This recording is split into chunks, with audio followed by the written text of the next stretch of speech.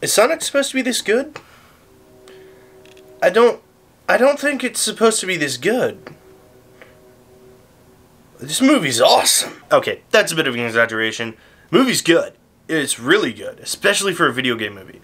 And I'm one to harp on video game movies very, very harshly because I care less about the source material of a movie rather than, you know, the writing and overall how good the actual film is. But no, this movie is a lot of fun, especially if you're a fan of like old school Sonic. This movie is greatly entertaining. If you're a fan of Sonic, I would say watch it. It's a lot of fun. If you're not a fan of Sonic, you're probably not going to enjoy it just to begin with because Sonic. Overall, I was greatly entertained by this film. There are a couple of like more subtle nods to the video games and whatnot, like at one point when he's picking up the rings after he drops them. When he's picking up the rings, it actually makes the sound that the rings make in the game when they're collected, which is a nice little nod. And it's just like subtle stuff like that, so it's like not super noticeable, at least on the onset. At least I only picked that up because I had heard of that there were a couple Easter eggs like that. All of the actors in this movie do a great job. Jim Carrey is a lot of fun as Robotnik. He's really, really weird, like very eccentric, and that's kind of how I would imagine Robotnik to be. Like just kind of a crazy guy who's insanely smart as well. But like Jim Carrey manages to play that up really, really well. He manages to like make Robotnik this kind of crazy guy while also it's really fun. It's really, really good. James Marsden, I actually thought did a fantastic job in this film.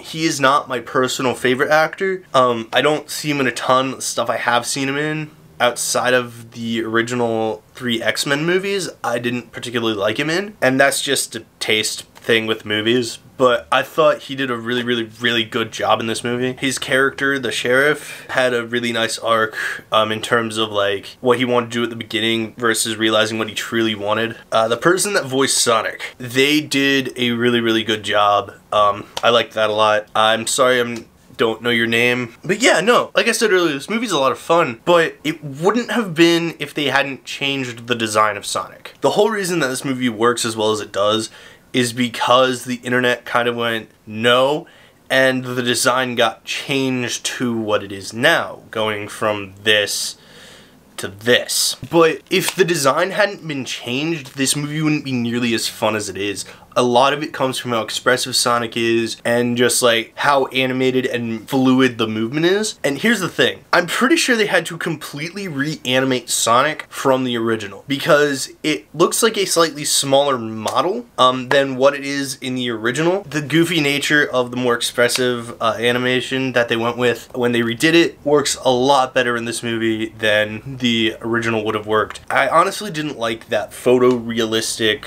attempt. It's almost like they wanted to make it look like it could exist, or like Sonic could exist, but they forgot that nothing like that exists in our world, so it wouldn't. I thought it was odd. I personally didn't like the original design for Sonic at all. Also, another thing, this movie is weirdly touching. So like, the way that the movie kind of begins, spoiler for the very, very beginning, Sonic is getting hunted down, so he gets sent to Earth so that he can escape. The movie then picks up about 10 years later. So Sonic's been on Earth for a while. He understands how Earth like works and all that. But a lot of this movie has to do with Sonic basically being like, I don't want to be alone anymore. He wants to have a family, but he's so afraid of getting caught that like he feels like he has to run away. So it's really, really touching, that whole plot. There is a little part in the movie where he gets like mad at Marsden's character because Marsden's character is like, yeah, I want to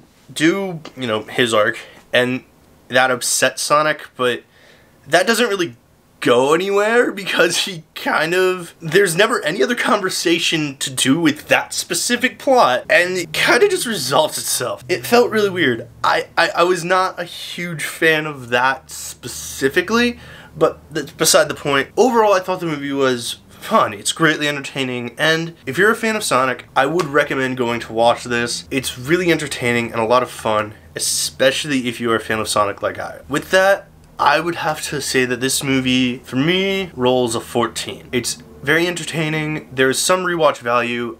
maybe not the first movie that I'd go back to, definitely something that I probably want to revisit at some point. It is highly, highly entertaining, as well as one of the better video game movies that I have ever seen. I'm gonna have to say it's within the top 5. To be fair, that's not really that hard to do, considering that like 99% of video game movies are bad, but easily within my top 5 video game movies. And yeah, that's all that I have for now, guys. If you would like to follow me on either Twitter or Instagram, links are going to be in the description down below. If you like the content, subscribe if you feel so inclined and would like to keep up to date with all the videos that I put out on this channel. I really need to find a more concise way to end these videos. Whatever. Anyway, I hope that you guys all have a great day, and as always, peace out.